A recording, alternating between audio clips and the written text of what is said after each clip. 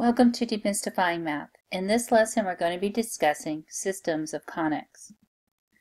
Let's start with this system of equations. We have x squared plus y squared equals 16 and x squared plus 9y squared equals 36. Looking at the first equation, we have a circle that's centered at the origin with a radius length of 4. The second one is an ellipse, and we're going to rewrite it in conic form so we can graph it. So let's first divide everything by 36. So we get x squared over 36 plus 9y squared over 36 equals 1. Then all I did was simplify the fraction. So 9 over 36 becomes 1/4. So we have x squared over 36 plus y squared over 4 equals 1. This is an ellipse that's centered at the origin. The 36 is the a squared value, so a is 6, which means that we have a horizontal major axis, and that horizontal major axis has a length of 12. And we also have a minor axis of length 4.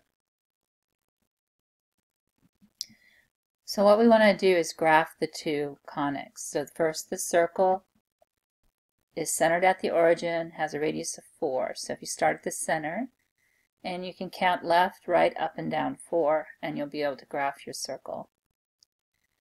For the conic, the ellipse, the center's at the origin. We have a major axis of length 12, which means that we're going to go left and right 6. So we have points at 6, 0, and negative 6, 0. And then we have a vertical major axis, minor axis rather, of 4. So we're going up 2 and down 2. So we have points at 0, 2, and 0, negative 2. Next, what we're going to do is find where these two graphs intersect. So we're going to solve the system of equations by isolating y squared in the first equation. So using the circle equation, we just brought the x squared over to the other side. Now, in the second equation, we had a y squared. So we're going to replace that with 16 minus x squared.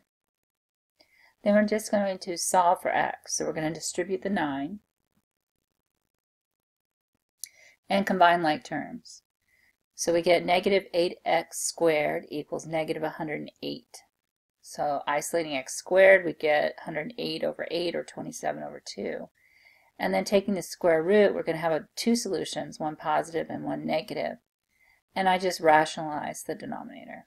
So we have plus or minus 3 square roots of 6 over 2 are two solutions for x.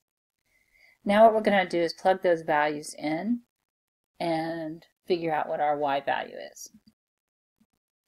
So I'm going to plug them back into the easier equation, which is the circle equation, but you could also plug it into the ellipse equation. So I plugged in 27 over 2 square rooted for x, so that squared is going to give us 27 over 2, and then just isolate y. So I brought the 27 over 2 to the other side. Then I found a common denominator, so I have 32 over 2 minus the 27 over 2, which gives me 5/2. Now remember, that's y squared, so we have to square root it, and I rationalize the denominator again. And when we square root it, we get two more solutions, two solutions for y, two solutions for x, which gives us the 4 points where the circle and the ellipse intersect. So in simplified form, we have 3 square roots of 6 over 2, and square root of 10 over 2, and then you have the positives and negatives that you can put in. So you get the 4 different solutions in the 4 different quadrants. Now let's suppose that this was a system of inequalities, where we had x squared plus y squared is less than or equal to 16, and the ellipse is greater than or equal to 36. All you have to do from there to graph the system of inequalities is to take a point and test it. So the easiest point to test is the origin, as long as the origin's not on the boundary curve at all. So we're going to test 0, 0 into the circle first. So 0 is less than or equal to 16 is a true statement, so that would indicate that we would be shading inside the circle. Then we're going to test the same point in the ellipse. And when we do, we get a false statement, which indicates that we need to shade outside the ellipse. So in this system, we want to have both be true. So we want to shade inside the circle, but outside the ellipse. So that would be your shaded region for this particular example. Okay, thank you for watching Demystifying Math.